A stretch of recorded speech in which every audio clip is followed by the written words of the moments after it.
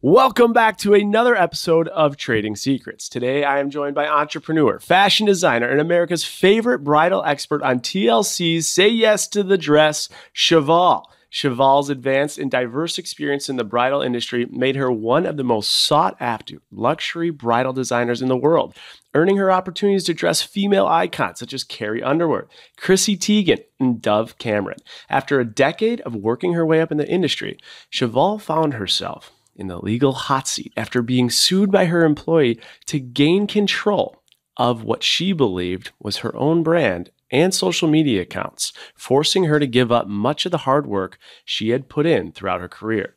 She made the ultimate boss pivot and decided to utilize her entrepreneurial skills to create her own brand under the name Cheval, a powerhouse advocate for artists and creatives. Today, we are going to learn all about the blessing and the curse of contracts, what it's like to be in a legal battle with your employer, and how entrepreneurial spirit helped her rise to the top once again in the fashion industry. Cheval, thank you so much for being here today. Oh, pleasure to be here. Thanks for having me. I gotta say, I've always known you as your former name, which I think freedom of speech, I can say it, right? Hayley Paige, you don't even have to acknowledge it. So even saying Cheval, it's like foreign to me. But let me ask you this, professionally, personally, is it Cheval across the board now?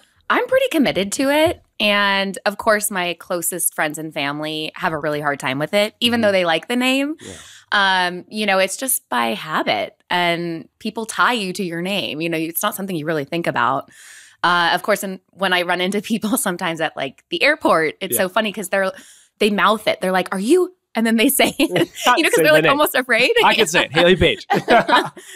So naughty. Yeah, but I can't give permission for people to use it, obviously. And then I cannot use it in any business or commerce or even to publicly identify, because there is this new, overview of social media and how most of social media is in promotion of something. So it's like a taboo area. It's the ultimate predicament. It's one of the reasons when I created Trading Secrets, I always had you on my radar, because I'm like, there's so much from your story, entrepreneurial wise, and learning lessons of what you're going through that anyone can learn from today that could help them tomorrow.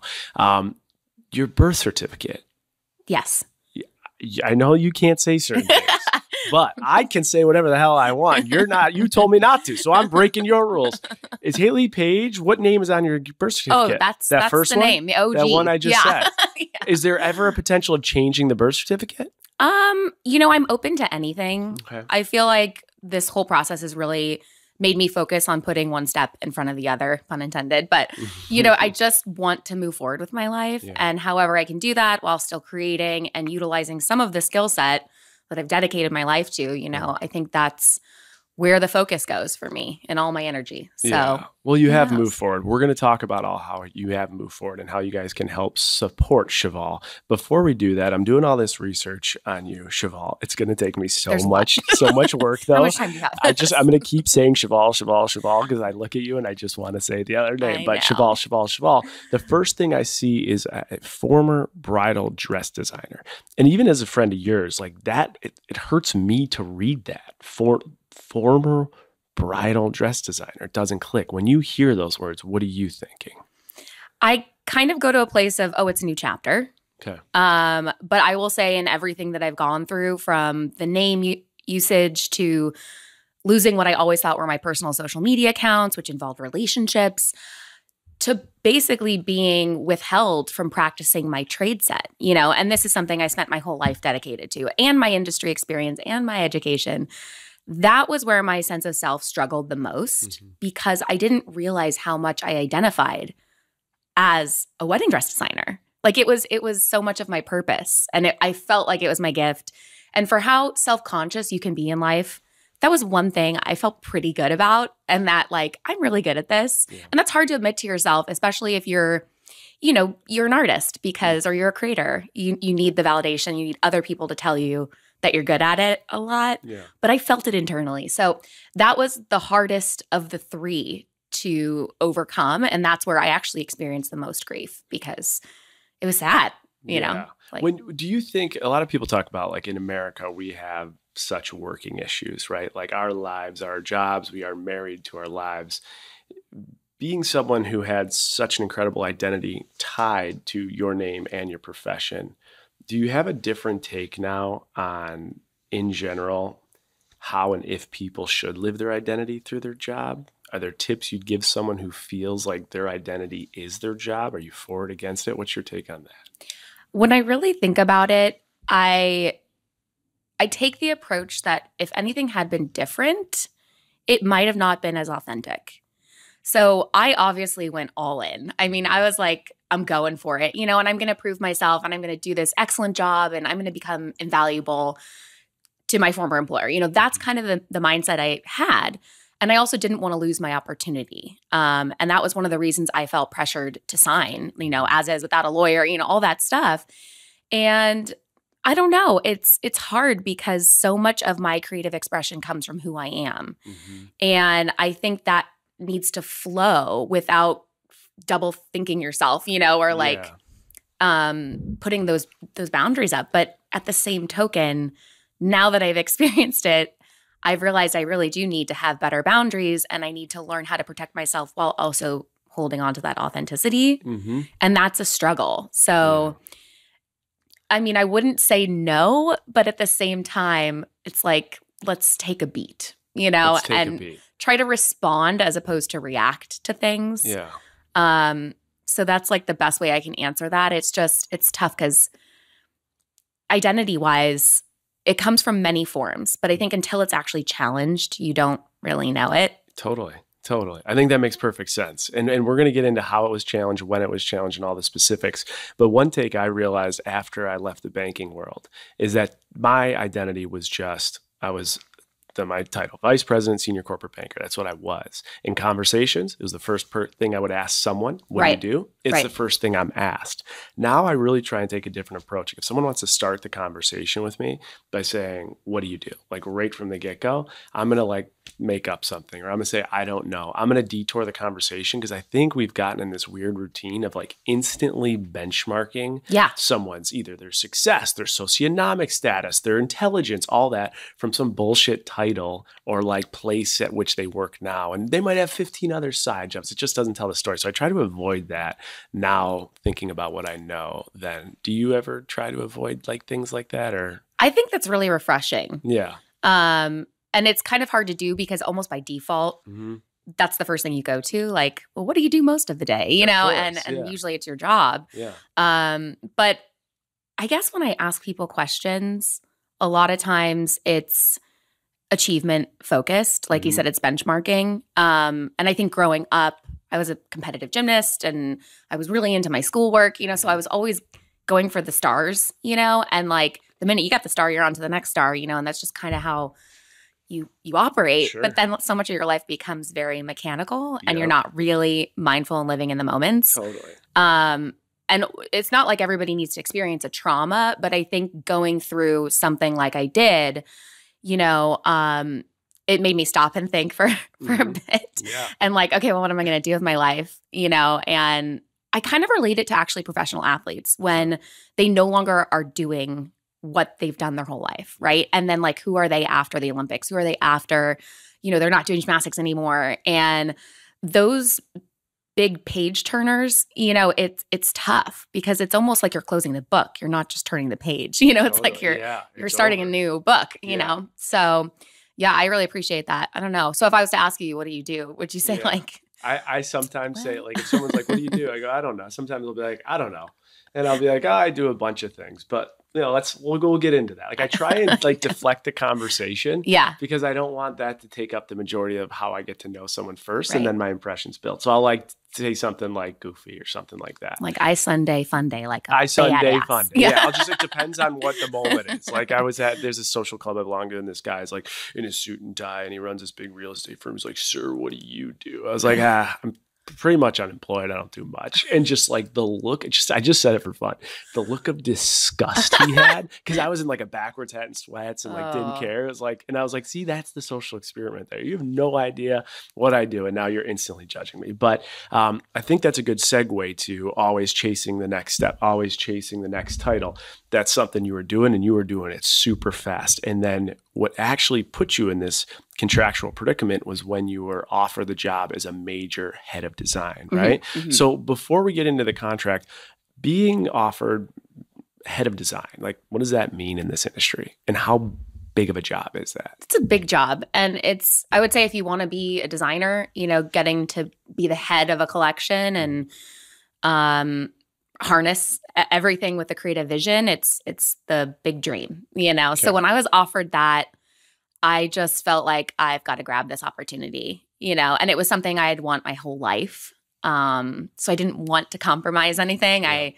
I wanted to get started so fast, Yeah. So it's interesting when you look at all these different industries and like what's the top, The pinnacle of that. Yeah, the pinnacle. A head designer for me is that. Maybe creative director could also be, but I was offered a head designer position and it was an employment contract. It was not, right on the contract, it's employment, so it's not like it was a partnership or there was any kind of, got it.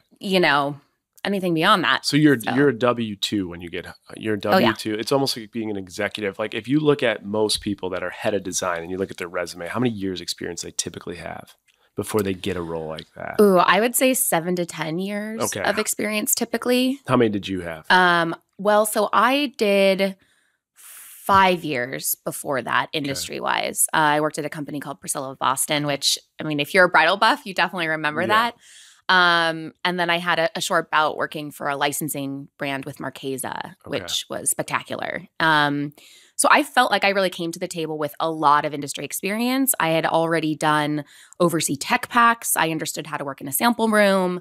I brought my head pattern maker with me, so that there was definitely a lot that I felt like I could present and put myself up there as like, please consider me for this, Yeah. Okay, there's the answer. There you go, head of design. So we're going to get into contract terms. I'm going to keep teasing that. But before we do that, head of design, most places, what does compensation structure look like? It ranges because it depends on the size of the company and the distribution. And like if I was to ballpark it, I would say a head designer anywhere from like 150 to 250 maybe. Okay. Or 100 to 250. But if you're like more of a staff designer, in the sense of you're leading the design team, but you're in a position where you're living out somebody else's vision, right? So it's like somebody else's brand. Mm-hmm. I think those salaries can be, from 60 to 100. Right. And sometimes there's like a percentage of sales involved that you get, if you're either a sales director or you're a designer. But, that's pretty much the composition. You get a salary and then, there's an incentive to sell. But how many, yeah, of course, but how many people that are head of design also have the signature line under their name? Is that pretty normal or is that an outlier? No, I think it's definitely a goal for all designers. And this, not all designers, I shouldn't say that, but it's for a lot of people, the idea that it's your name and it's your vision, especially I think in the bridal industry, because it's not like you get these big heritage brands typically in bridal. It's not like Chanel, or Balmain, like all these brands where, they bring in new designers and freshen up with creative directors and all that stuff because it's been around and, the original designer is no longer there, for other reasons than why I'm not there. But it's just a different animal. And I think with bridal, there's such an emotional attachment and it's a different purchasing process. Okay. So I think when the name is behind it, it makes it a lot more special. It makes it more from a place of just like love and sentiment. Okay. So it depends. But I would say actually coming from Priscilla of Boston, I knew some of the salaries went up to, almost 7 figures. Okay. So that can happen. Because that's what I'm trying to back into, right? So if you're 150 to 250 at head of design, but then they're using potentially your name to create a signature line.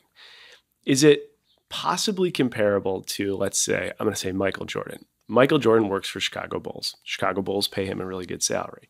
But every day Michael Jordan was playing, he was building that personal brand. And that personal brand became much, much, much, much more valuable than the contract that he had as an employee for the Chicago Bulls. Right. Is that similar, that when you're building equity within this line in your name, the value of that individual in the industry becomes much greater than the potential 150 to 250K salary of the job? I think that is an amazing paradox to look at, because while I would have loved that to be my situation, what I came to find was that everything that I could have done outside of my contract didn't seem like it was free to me.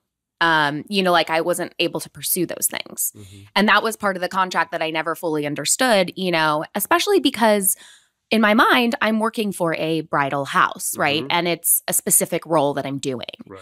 So anything outside of that, I kind of always assumed, well, I should be able to do.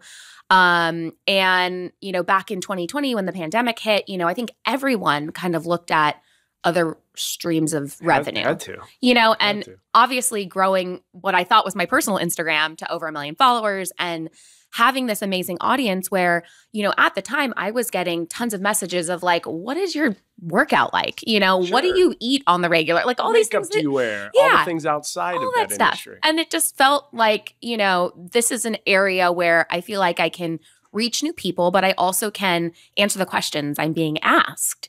And even back then at the time, I actually did go to a lawyer and I asked, I'm going to influence, can I do this? I mean, I had a very positive experience in wanting to do that and do it very thoughtfully. But again, this became a huge source of contention in my lawsuit, like months later. Okay. And, my fiance, Conrad at the time, he was also doing, fitness influencing and brand influencing. And so we were super curious and we wanted to explore it like anyone in that kind of space. Of course.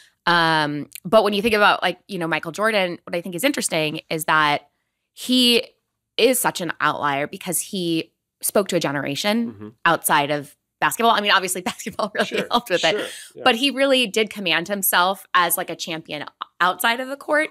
And so that allowed for this goodwill and these relationships and these other opportunities. And that's where I feel like the benefit is. So while I felt very restricted once this lawsuit hit and I realized I can't literally do anything outside of, with my name and all this stuff, I was like, well, bare bones, I still have a sense of goodwill with the people that I've met along the way, the real interactions in person, even the stuff on social media that, those people that used to follow me can now follow me somewhere else. Yeah. So the reputation was so important. Interesting. And I'm grateful for that because ultimately, bare bones, that's what I have. I have my reputation still. I have these good relationships with people, and that's something no one is entitled to. Yeah, and that's what I was trying to draw from that, because that reputation stays with you forever. Even when your name might be stripped from you, that reputation still has a value. And I think you might agree or maybe disagree. You tell me. 150K to 250K on an annual basis. If you look at the long term of that value, I think your reputation is greater than that, because all the businesses you can build today, even with that stuff stripped away, I think is more than what you were paid just being in this title. So I think the importance of reputation is just massive.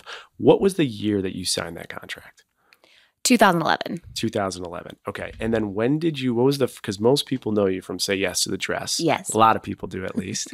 What was the year you started with Say Yes to the Dress? I try to remember this exact date. I would say it was like early 2014, potentially. And then I was married once before, dress rehearsal, in 2015. And that wedding is, it's still, a rerun on Say Yes. Beautiful wedding, but, didn't work out. Sure. It all happens. But yeah, Say Yes was totally separate actually from my former employer. Okay. So I love making that distinction because, for me, that experience was so wonderful and is not tarnished for me, and I try to make sure people know that because it was tied to Kleinfeld as well. And I'll always love Kleinfeld. Today, could you still do Say Yes to the Dress? I don't know that question or the answer to that question. I don't. Okay. I don't know. Interesting. Okay. So Probably not. Probably not. I mean, maybe if it was I was not using my name, but then it would be really weird. And then it wasn't anything to do with, The dress. wedding dresses. So you couldn't use your name and you couldn't deal with the dresses. I don't think so. And you couldn't design them. Yeah. Oh, definitely not. And you still can't design them. Yeah, no, I'm under a 5-year provision in which I can't identify to the trade as a designer in the categories that my former employer manufactures and sells. Okay. That's the provision. 2011, you sign the contract. You don't really totally understand what you're entering into. 2014, you're on Say Yes to the Dress. What was the year this all came to a head when you learned the reality of what you executed on? So in 2019, the contract was actually coming to an end. And then I actually went into a very large period of negotiating on the contract. So there was a big period of time in which, I really felt like there were circumstances that did not exist at the time of signing the contract that needed to be properly, clarified and written in and all this stuff. I mean, there's no mention of social media in my contract, not one mention of it. And at the time, Instagram was a photo editing app, Valencia, Borders, all this stuff. Yeah. And I was single in the city. So I was like late night fun cocktails. Yeah. I mean, there's so much content I took off of Instagram that I now wish I would have kept up. But, it was just interesting. And I remember feeling very frightened. And, obviously that's a very uncomfortable thing in a work environment. But I did not have a lot of negotiating skills. I went to a great school. I always felt like I had a good skill set and good educational brain. But I'm a people pleaser. And, it's really tough for me to ask for what I want. And I have the same issues. You do? I learned that in therapy. I don't take up a lot of space. and I remember we were doing this, not to get too off on a tangent, but storyboarding. You're supposed to put like a square of a memory you had as a child, and you do 20 boxes. You fill it out throughout a month. And then you bring it to a therapist and you go through what these messages mean, and they derive like what you've took from it and how it derives to where you are today. Yeah. And so a lot of people come in with like a board this big. They come up with like a big wall. I came in with a little piece of paper. Here's a and Post-it note. my boxes were this big. And she starts laughing before I even go. She's like, I already knew that taking up space was an issue of yours and asking for help and asking for things. Taking up this space. defines it. I'm like, not taking up space. So we share that together. Yeah, it can be really tough. And then so we started this negotiation process. I finally, kind of brought in a legal team. Mm-hmm. And it felt very contentious and very, very like the delta was so enormous, which I really had a hard time understanding because, I felt like this was a long time coming. And I felt like I was working up to this moment to be kind of seen and respected as a businesswoman. And I don't feel like I was seen that way. Quick question there. So 2011, you get the head of design. You're now renegotiating in 2019. Yeah, it was a long-term contract. Yeah. But are you renegotiating because you just find that it's not with the times, or was it only an 8-year contract? No, so Like, it was I think it was either a 7 or an 8-year contract, and then there was a 3-year option, an extension. Okay. So we were negotiating within that window, the extension period. And obviously, I can't speak too much on the actual negotiation side of things during that time, but I was obviously still working at the company. And then COVID hit. And I felt like the goalpost kind of kept moving. So it was like, it was terrifying, to be honest. For me, the experience was not good. And then it kind of came to a head when I was served a lawsuit while I was still working at the company. And it was in a federal court, which meant this had been planned for a long period of time, because you can't just be like, okay, I'm going to sue someone and the next day you have a lawsuit. Like, it was built up. What did the lawsuit read? Well, it was like 100. It was like 100 pages. The synopsis of it was. Yeah, it was basically they sued me for the rights to my name, among other things. My social media was included. There was infringement. It was really comprehensive. And you had no idea this is coming. Not really. No indication like, hey, this, just so you know, we could do this. This could happen. If I'm being as I don't want to be disingenuous. I will say that, like, I was having moments of physical manifestation. Like, I was shaking on the daily. Like, I felt very unsafe in my— Interesting. Very unsettled. You felt it coming. And I kind of felt like, oh my gosh, like, is this going to happen? Like, could this happen? And so when it did, it still felt like a a punch to the gut in the sense of I was like, are you kidding me?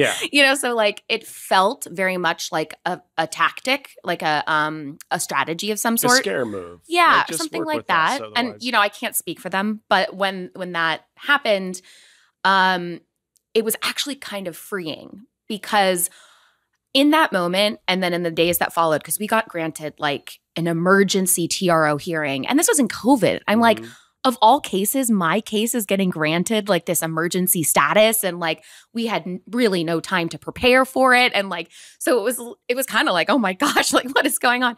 And then in the TRO hearing, literally everything was kind of just granted to my former employer. And in that 24-hour period, I had to turn over my passwords. I couldn't use my name. Like all these things happened right away. And I was in Tahoe with Conrad, and as crazy as it was, I felt free because I knew in that moment that for me morally, I would never be able to do business like that. I would never be able to operate that way. And so I knew that the only decision I could make was resigning. Like I physically knew I could not work there. So I resigned like 2 days later. So they take your name, they take your social media, they take pretty much your life's work right from your hands. And there's still no part of you that's thinking, maybe I should find a happy medium or negotiate with them. Right. So this is a very common sense approach, right? And because there was this lengthy period of negotiating before that, and it felt increasingly uncomfortable and contentious, it almost felt like, okay, this is a long time coming. And that had already been tried, in my opinion. Like there had been attempts. Okay. So I think for me, my constitution, like I do consider myself a very moral, honest person to a fault sometimes, because I think in a lawsuit, there is a strategy, there is arguments, there are things that are interpreted way beyond what you can possibly imagine. Of course. And when there are arguments made that do not reflect my actual experience, I have a very hard time with that.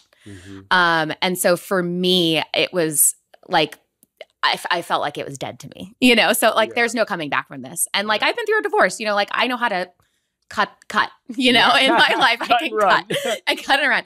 So I knew that. I was like, okay, this is it. This is the decision I'm making. And I had conviction with it. So did you sign it in 2011, 2019, or when all these negotiations go through, you're served the papers in 2020? 2020, yes. Looking back on it, if you had not negotiated, the contract renews and you get, I don't know, your basic bumps in salary and all the things that you'd imagine. Do you think they would have pursued this, or do you think this would have come to fruition? Do you think you would have recognized what you had signed off on, or would you still be working there? I don't know, because in my experience, it got so bad so quickly that it made me feel like the actual tenure there was extremely delicate. And I didn't really feel that way for a lot of my time. But when this happened, I was like, whoa, that unraveled like a bad sweater, so it must have been a bad sweater. That's kind of how I think of it. That's a good point. But I also feel like, when a brand starts to grow, and you go back to the Michael Jordan reference, when it feels like somebody is trying to exert a level of control and entitlement over that, I think as a human being, we all take a beat and a moment to just say like, are these the partnerships I want? Or is this the kind of business that I want to conduct? And so you get time to think about that. And I think regardless, there would have been some other opportunities that were coming that were outside of what I considered, a head designer position, outside of my contract. So it would have had to be discussed at some point, I think. Yeah, interesting. Everything I hear about this makes me want to like point the finger and scream and yell at this company and be like, what the fuck's wrong with you guys? So I try to like explore curiosities of like where their head could be and what it was. And there's nothing I can justify. I'm curious though, like, was the renegotiation just so astronomical that it was like hard to comprehend. Like I'm trying to understand why they would strip someone's name, why they would strip your identity, why they'd pursue it so hard. And then I go back to, again, another sports reference. You hear some of these quarterbacks, like they hold out because they want $1 billion contract. Right. And you're like, what are you doing? Like, come on, don't be realistic. Not my approach. Were you holding out? Like, I don't know if you could speak to this or not, but were you holding out for like requests that were just completely arbitrary, or were they like standard renewal requests that you wanted? I think because there was a contract that clearly felt one-sided, everything kind of comes back to that, you know. And when people talk about it, they're like, how can they take the name? How can, you know, all this stuff? And it's like, well, the way that the contract is written and how it can be argued, how it can be interpreted, you know, it's not within the four corners. It should be, but it's really not. And so there is a legal right there. Mm-hmm. I think where the real discussion is it, does that make it right though? Mm-hmm. You know, and like in terms of like the ethics of it and all that stuff, that's where the conversation is. But unfortunately, in a court of law, a lot of what is happening, you know, they're in the legal right to do that. And I'll never understand the human motivation behind it. I will not. Yeah. And I've stopped, you know, dwelling on that because I tried to understand it. But I'm not a very religious person, but I do have faith. And I just was like, this is God at work for me. And there's a reason for this that's happening. And it is my duty to step forward and take accountability at this point, because I don't want to become a professional victim, you know, and I also don't want this to feel like the adversity Olympics, because when you go through something like this, it's like you really like have to go through these exercises and explain it to yourself at least. But then when you're having, you know, interviews and all that stuff and people are like, how does this happen? You know, and I don't know if you've seen the meme with the cow and it says, I am cringe, but I am free. Yeah. Like, that's how my life. Like literally that defines your entire life.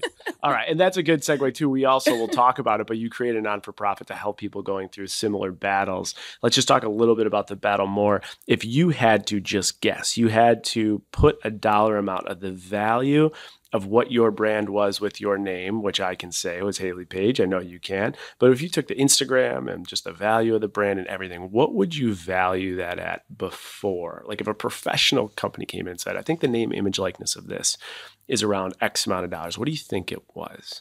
I don't know if I can legally answer this question, but I'm going to just because it's so exciting to me. Yeah. Like what I will say is I actually think the value is $0 if I am not the person behind it. That's my opinion. Well, you took my next question. You just stripped my next question. I think it is $0. I was thinking, here's where I was going with the question. You just read my book before I even could write it.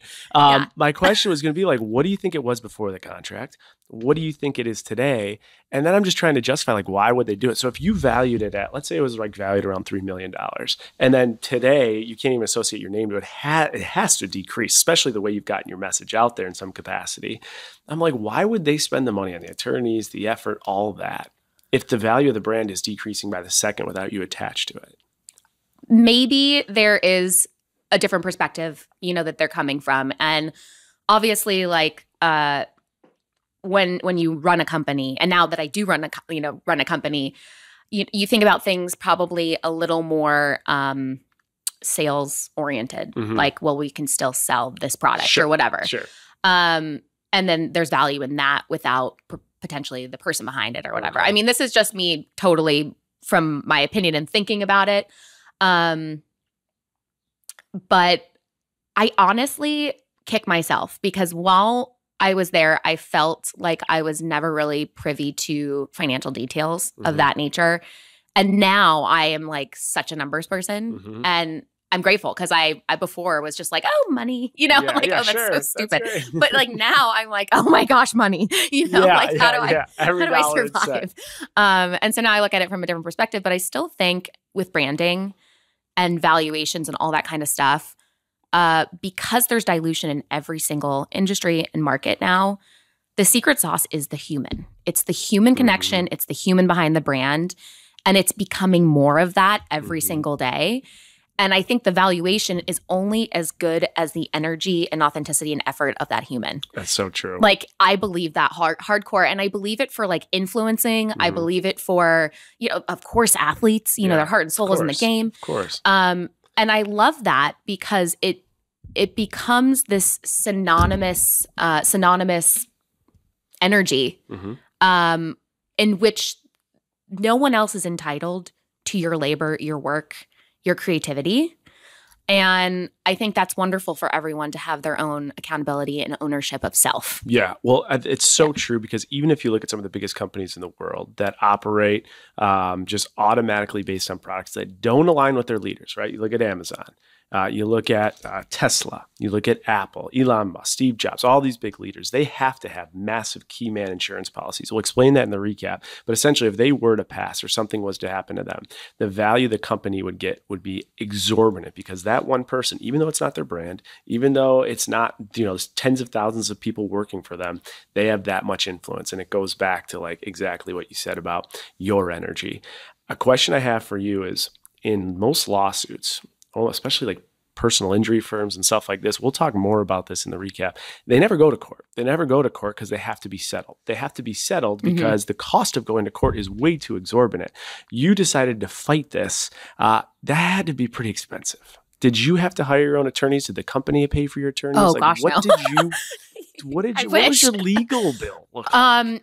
Yeah, I don't even know where to begin with this, but I was just like an instant sign of defeat. I know, I'm like, you're like my name and my energy. Completely deflated. I literally love my legal team. I was very lucky to get them when I did, and I did not feel like I had a choice but to defend myself. Again, because the experience and the arguments and the things were just not aligning for me. So when you feel misrepresented, especially in a federal court, there is a certain level of like swallowing that like it's so hard to be the person I am and to be like portrayed this way. It's so hard to deal with that. Financially, it's devastating. It is absolutely devastating. I've spent all the money I ever made in my life, to defend myself, but I am up against a corporation. It's an individual against a corporation. And it feels like so much effort and money has gone into basically controlling me, kind of. That's how I feel. And suppressing talent too, because, and again, this is my opinion, but it's like when you have an industry where there really isn't trade secrets. I mean, in my opinion, it's design, it's your brain, it's artistic. Right? It's your brain. Like there isn't like this thing that really feels like it needs to be protected. And instead, I think it needs to be set free, because every industry needs the best players on the field. Yeah. And, not to say I'm the best wedding dresses I was or anything like that, but I feel like it was my gift and I could do a pretty good job at it. Yeah. And the fact that I'm not allowed to do it, I feel like the casualty is the industry and the women that wanted an authentic dress, the tens of thousands of people plus that you've helped, and maybe the tens of thousands that would have been helped by you. Yeah. Right. And it's confusing financially. I mean, as a financial person that you are, I mean, you look at it and it's like, why is all this money being spent to do this? But then there's a contract, that is set up to protect, but it feels like it's now being weaponized, Totally. in a way. And so again, it comes back to like, I just have a really hard time understanding it. Yeah. But I'm still in it. I am very much unable to afford my life right now in any way, shape, or form, and thank the lucky stars for Conrad, because I wouldn't be where I am without him. Wow. And he just like has been my North Star. He's been the one thing that's constant in my life, but he has been financially stable. And so for me to have the ability to move forward because of him, it does make it extra special. I'm so grateful for that. Yeah. And a lot of people don't have that. I don't know what you would do. You just go bankrupt, and then I don't know what happens in a legal case. All these things, Is that something you, first of all, Conrad, shout out to you, Conrad. He is the man. Such a good guy. You're in his presence. Your energy is lifted. Just electric guy, electric. So shout out to Conrad. But did you ever think about is that something that crossed your mind? Do you just bankrupt your former name and just refresh everything? Well, in a way, the the moving forward and changing my name felt like, I am opening the page of a new book, and totally. But, for me, bankruptcy, if that is something, it's out of necessity. Like I don't have a choice. Yeah. And I don't really fully know what that looks like. Yeah. But I am just hoping that I can defend myself as long as I can, because I think it's the right thing to do. And while I'm definitely climbing an uphill battle, and in the legal world, like, I'm appealing the non-compete and all this stuff. You're only in it as long as your resources last. That's the truth. So it's. Can you give me a true or false? I'm gonna guess. True or false? This has cost you over $150,000. Oh my gosh, yes. Well, significantly more. I don't know if I can even say it. I'm going to say it for now. We can edit it later. But 10x that. 10x that. So I can. I feel like I'm Gwyneth Paltrow, or I feel like I'm in a Johnny Depp. I'm in a trial, or we're not even in trial yet. We need more publicity on trial. This is insane. Yeah, it's insane. In case we have to edit this out. True or false? I'm going to take a shot. You've spent over 7 figures. Yes, or close to on this. True. I have no words. That's just. That's. Am I wrong to say this is wiping out majority of your wealth? Yes, true. I've had to make major decisions in life, in terms of selling things off. Yeah. And, it is bare bones here. And it's been extremely hard to not be able to work in where I know my talent and skill is. And so having to start a new brand, I've had to invest in educating myself on shoemaking, and so even with that, it's been really tricky. And it's also been really hard because when I'm in this situation where it's like, wow, I can't even use my name, what kind of contracts can I even sign with my name, right? So even influencing and doing all this other stuff. Can you even put your name? Do you have to have an agent put the name on it? All the details you have to think about. And then the legal bills it takes to say, can you read this? Can I sign this? Let me see if this is approved. Let me, it's like you're spending all this extra money too to try to find a way forward, and I've lost out on television hosting gigs. I've lost out on other illustration and design offers. I have lost so many opportunities because of my situation. And I think a lot of people too, when you talk about a lawsuit, it seems very negative, and do people want to invite that energy in? Of course, so everyone's so PR conscious these days. It's do they want their host to then they don't know the predictability of what's next. It becomes stuff. It makes me disgusting. It makes me want to just throw up. It's grotesque. It's just the whole thing is disgusting. It's wiped your wealth. Like you said, it's taken you away from what you know. So even if your wealth is wiped, then how do you go earn what you know? But you have pivoted, which is amazing. We're going to talk about the pivot and how you guys can support Cheval, but I want to get to quick learning lessons people could take away. Did you have an attorney look over the first contract, and knowing what you know now, what would you have done different before you signed the first contract that got you stuck here? I did not have counsel or a lawyer. Okay. Hindsight. Yeah. So 2020. Yeah, definitely would have. But I also have to say this. Given the experience and the trauma, I really don't know if it would have mattered, in the sense of the only thing that would have probably changed is if I just didn't sign it. I don't feel like I would have had negotiating power even back then, when I really think about it. It's a good point. It's kind of I don't want to compare it the situation of The Bachelor, but it's the same thing. I remember when I gave my attorney the Bachelor contract, he just laughed at me. He's like, anything in my life I've been taught to negotiate, take the opposite of it. That's the entire contract. But what I said to him is well, if I don't sign it, I'm one of a million. I'm not going to go. Yes. So I would have had to sign. No matter what, you have to sign.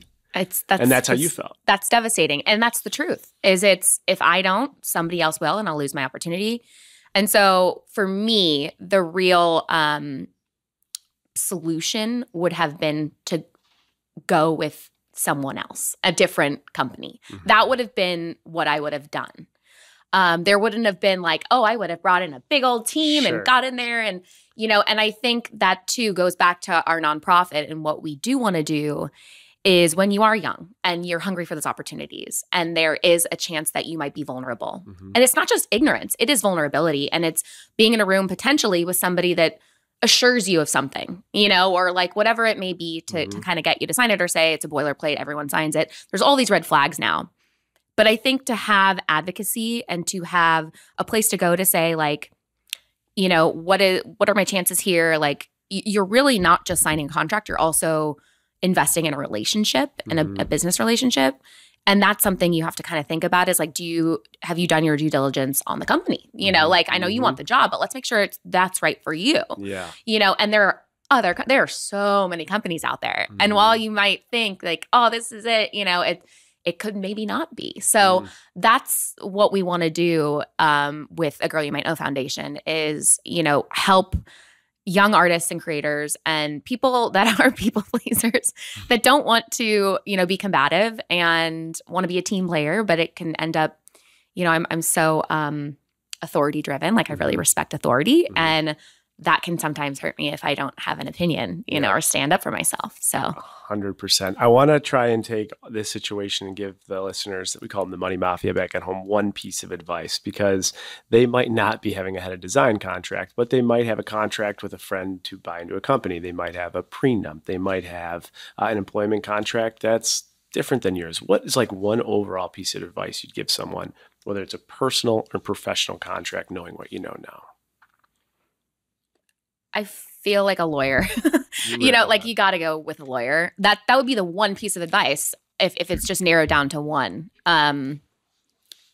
Not be quick to compromise too much of yourself in a contract. And I think too, if somebody is pressuring you with time, because that can always be a weapon in that we got to get this done because of XYZ or whatever. And we don't have time for lawyers, and we'll figure it out, all that kind of stuff.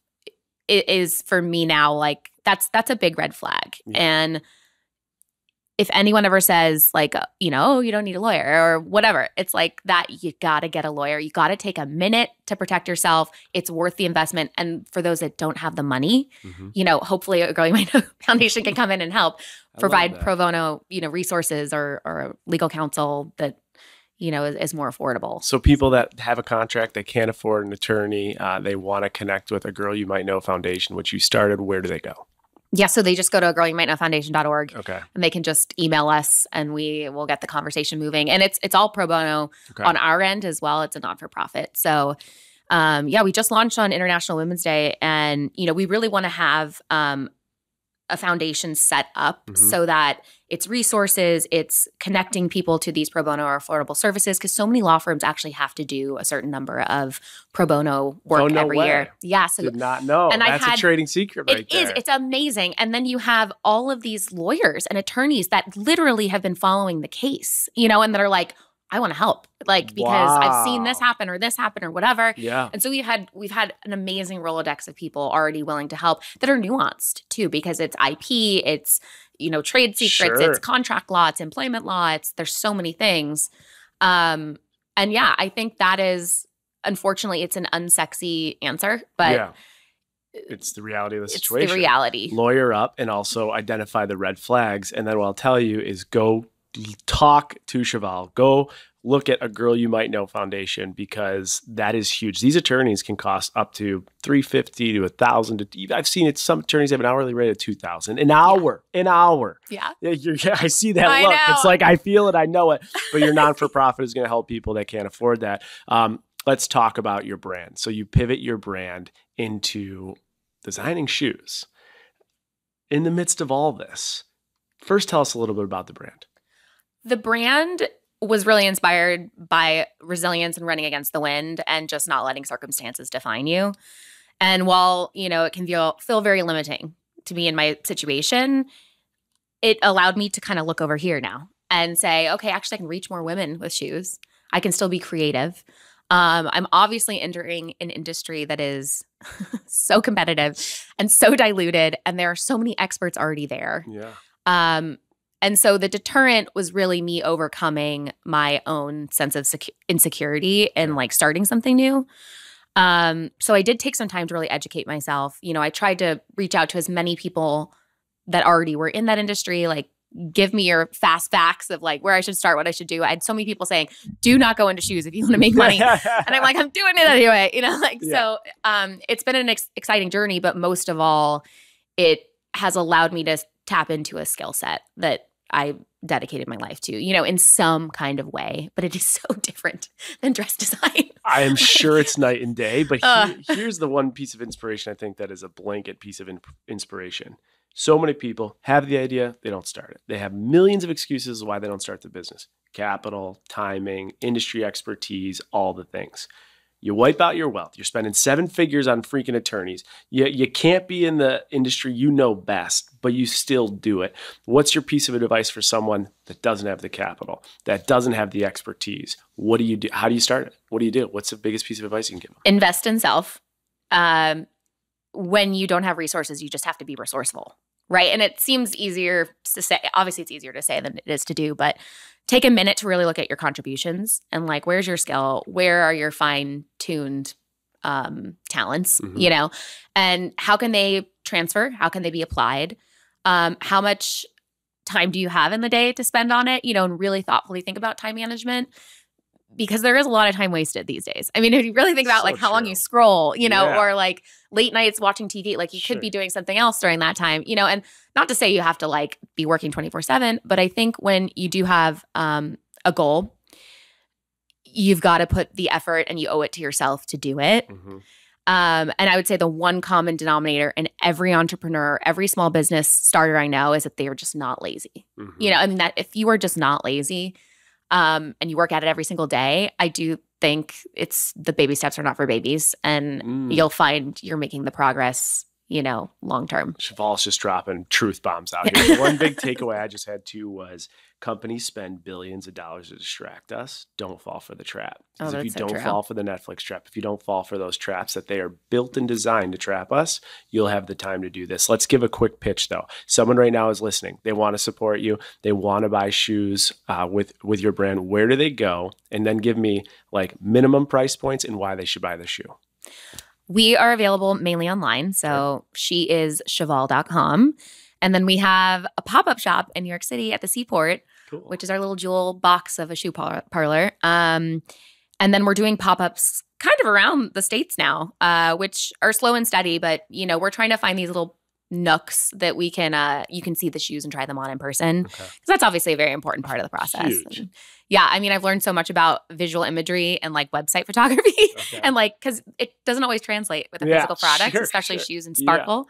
But so you can shop there, and we're specialty. I was not afraid to be really specific. Love that. Because that's always how I've operated as a designer in general.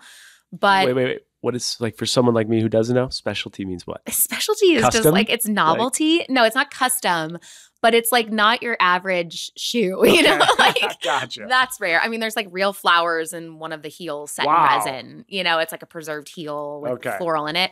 There's draped rhinestone and pearl, and it's obviously kind of set up for big day vibes and things that are make you feel special, event wise. If you're going to a party or something, or a Taylor Swift concert, all this stuff. We have the shoe for you. I love that. Okay. And then I wanted a really wide assortment because I didn't know what I was doing, but I was let's just put it all out there and see what people gravitate toward, and then we'll find our way.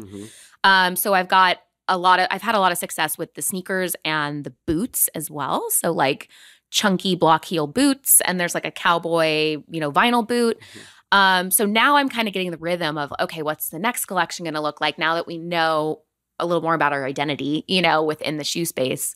And I would just say, in terms of shopping for product, a lot of times it just feels like people are pushing things on you. But for us, we believe in carrying out our mission, not just stating it. And I think it comes with a sense of purpose and pride that a lot of women can relate to and want to step into. And that's why she is Cheval. She is fierce. She is ongoing. She is a work in progress. All these things that kind of help you identify with your own story. Because what I went through obviously is very unique. But I think a lot of people can relate to having a sense of setback, and how do you move forward and take those fresh steps. So there's a lot of fun stuff that's hidden throughout the branding. Our signature print actually tells the journey of my creative story, and there's hidden nostalgic nuances in it, like a lava lamp and Pac-Man's ghosts and like crazy stuff. But it's like a 12 print, so it looks very glamorous. Yeah. But if you look close, you're like, is that a troll doll? Like, yes, it is. I love that. All right, go follow that Instagram handle. Go, I could say this, you might make me take it out, but go unfollow the Miss Hayley Paige if you want to support this, and go check out Hayley, All That Glitters on the gram. Let me repeat that. Go check out Cheval, All That Glitters on the gram. All right. I have one last subject we got to touch on because the listeners had asked me, say yes to the dress. We just got some quick rapid fire questions here. Okay. Say yes to the dress. Does the dress that the individuals select, do they have to pay full retail on it? Do they get a discount? You know, I actually was never privy to that. Okay. So I don't know. Okay. I would assume they'd have to pay for the dress, but I don't know. Do you have any idea like what the casting process was to get the people on the show? I'm almost positive that like you can submit just like an application to go on the show, and they review it and then they decide. Gotcha. I'm pretty sure. Gotcha. Were you compensated better as a head of design or better being on Say Yes to Dress? Oh, I don't know. Oh, no. I think my employment role more than my... Employment paid more than Say Yes to the Dress. Yeah. Okay. And what is one thing that we don't know about Say Yes to the Dress, watching it on TV, that you might know behind the scenes? It could be business. It could be how things are seen, maybe bloopers or mistakes, things that get screwed up. That's what they wanted to know. One thing we wouldn't be able to see through our screen on Say Yes to the Dress. I would say Randy Finoli is as amazing as he seems. Okay, that's a good one. That's like one of the number one questions I get asked. Like, it's also safe, and I appreciate a safe answer given what you've gone through. You're like, what? Say yes to the contract that I signed. I know. Oh, I've had to look at that too, you know. Oh my God. Unbelievable. All right, Cheval, we got to end with one trading secret. You've given us a lot, but one trading secret regarding your career path, your journey, your ups, downs, lefts, and rights. People couldn't Google. They couldn't learn from a professor. They could only learn from you. What could you leave us with? Going after your biggest dreams should not come at the expense of your morals, your ethics, your creativity, or your name. I love that. So don't do what I did. Yeah. So don't do what I did. I also, one of the big trading secrets I take is like, time is finite and you really got to fight for what you believe in. Because if you don't fight, the system is set up to really not allow you to fight. But at the end of the day, we only get so many years. You are only, where you come, we go, there's the next generation, and your story will live much longer than your life, right? And the impact it'll have will live longer. And to me, it's like, it's easy. It's supposed to be easy to just be like, all right, we'll settle, let's figure it out. But fighting and really like standing for what you believe in is like a life legacy. So I think you should be so proud of that. Oh, that's so sweet. Thank you. I love it. All right, well, let's end with this. Where can people find everything? Your Instagrams, your new business. You already mentioned your not-for-profit. I want the full pitch because you deserve the pitch, and we need to go follow Cheval. So give it all to us. Okay, so she is cheval.com, and then that's the Instagram handle for shoes. And then I still run All the Glitters on the gram. Ironically, was started as Conrad in my podcast account. Oh my God. Oh, that's right. I kind of usurped it. Yeah, I remember that. Which you and Caitlin run. Yes. I'm going to have to go re-listen to that episode. Yes. I might have to listen to that. Yeah. And then, we're on, I had to start a new Pinterest account. So I have that. And I'm trying with TikTok. I'm not great, but I'm trying. And then, A Girl You Might Know Foundation.org. A Girl You Might Know Foundation is the handle name. And that's pretty much the whole shebang. That's the whole shebang. Go follow her, go support her. And I know I can say this, but if you see Miss Hayley Paige out there in photos and her name and her dresses, think twice because you guys know the full story. Thank you so much for being on Trading Secrets. Oh, thanks for having me.